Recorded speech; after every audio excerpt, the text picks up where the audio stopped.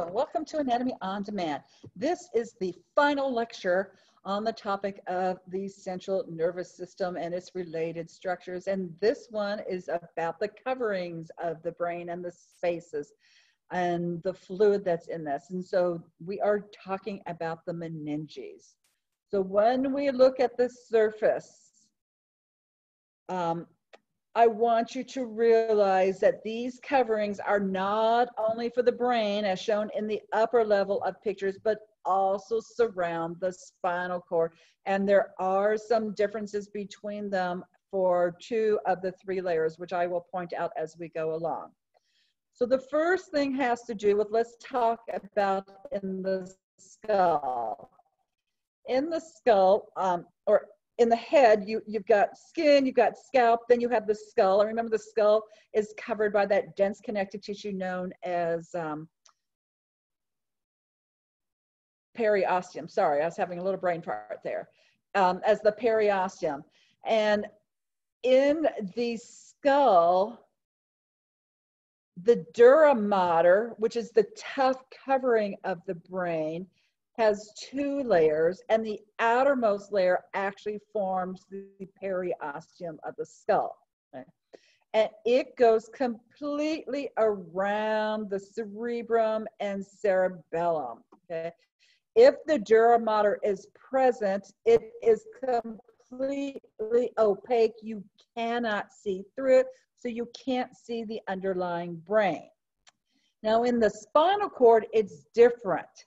In the spinal cord, the dura mater is not periosteum. It is not on the surface of the bone itself, but mater and the bone.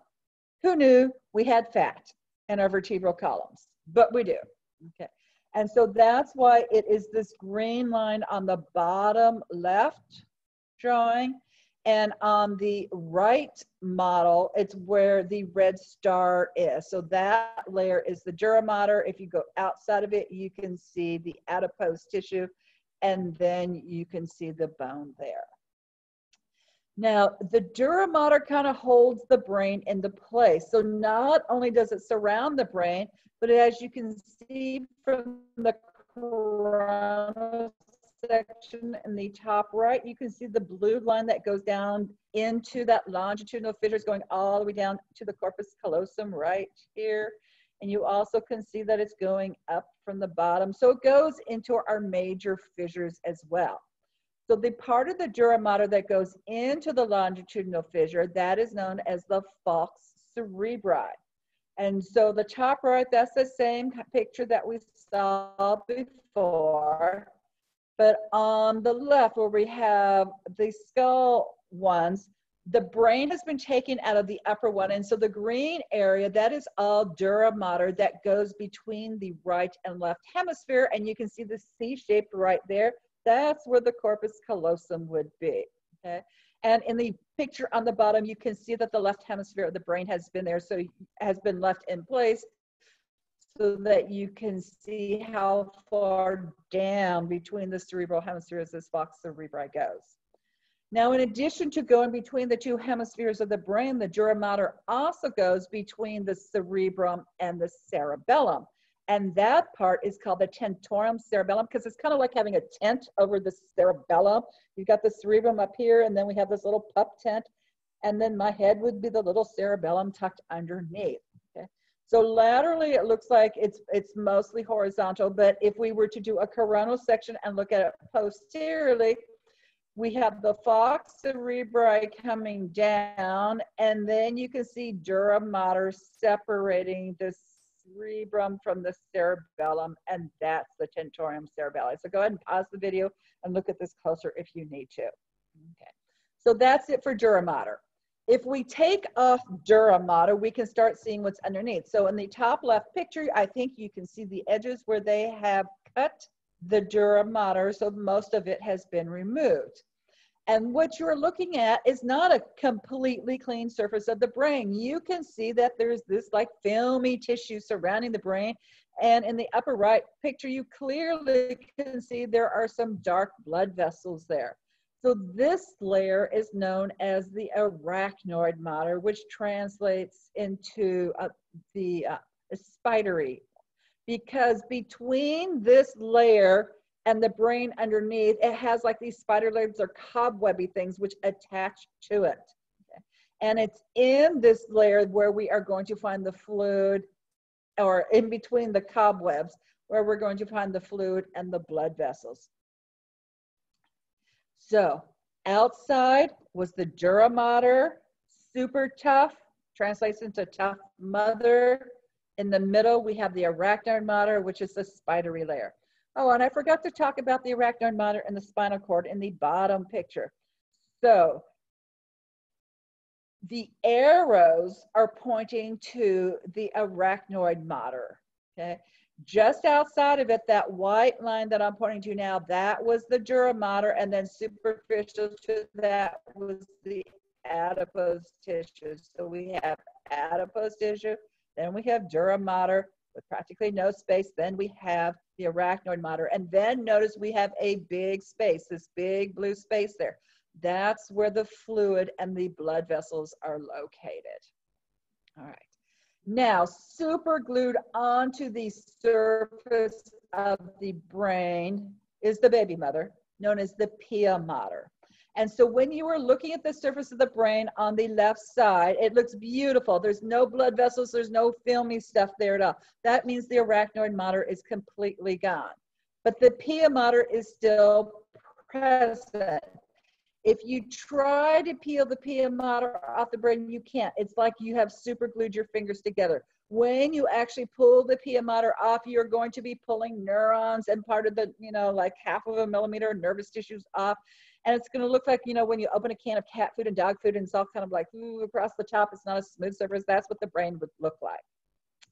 And then on the cross section of the spinal cord where the arrows are, you can see the white outline, the outermost part of the spinal cord. That is pointing to the pia mater. So now that we know the three layers, let's talk about some spaces that we have there. The first one only exists in the spinal cord. Notice there's no brain picture here. And this is a space that is outside the dura mater. See the prefix epi? That means it's something on it. So this is between the spine and the dura mater, where all that adipose tissue is. This is the epidural space that's highlighted in green on your left.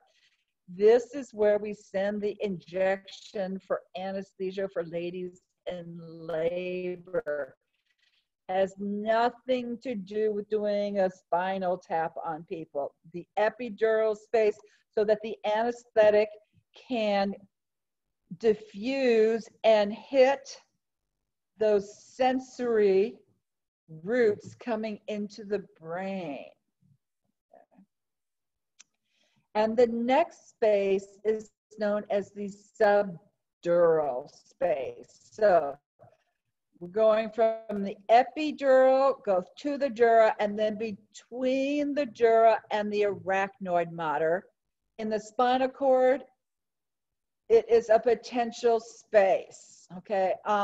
Ignore the picture on the left because that picture on the left is not pointing to the subdural space. Here is what that picture on the left is pointing to. Okay, you know what? Just cross subdural space off your list, okay? Let's talk about the subarachnoid space. The subarachnoid space is that large space between the arachnoid mater and the pia mater, the one where I said all those little spider legs or cobwebs are located. So let's look at the picture on your left, which actually is a coronal cut going through the skull, where we've got scalp up here, and then we have bone. Here's the periosteum. Here's a space between the two layers of the dura mater. This light blue, that's the arachnoid mater. You can see all the little spider legs. The orange is the pia mater, and the brown is the gray matter of the brain, and the white is the white matter of the brain. So in this area where all the spider legs are, that is the subarachnoid space. That's where the fluid surrounding the brain is, and that's where the blood vessels are. And you can tell that because you can see a blue blood vessel in the picture on the left. Okay. So that's it on the brain. going to the right where there is the spinal cord section, what you can see is this big space right there. And that is also the subarachnoid space between the arachnoid mater and the pia mater. Make sure on quizzes and tests you write the word mater. Don't just write arachnoid or pia. It's got two words in it. And so in the subarachnoid space, in both places, that's where the fluid is located.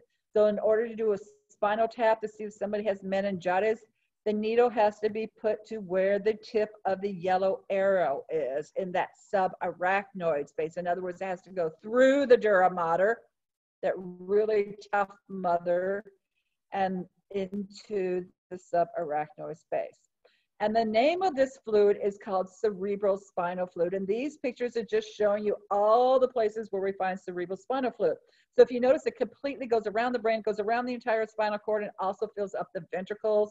There's a picture of it in the top right. It is perfectly clear. It looks like water. It is not water. There's lots of sugars and some other stuff in there, okay? And basically what it does is it helps lighten your brain, so it doesn't feel like the 3.5 pounds it normally feels like when you take it out and weigh it on a scale.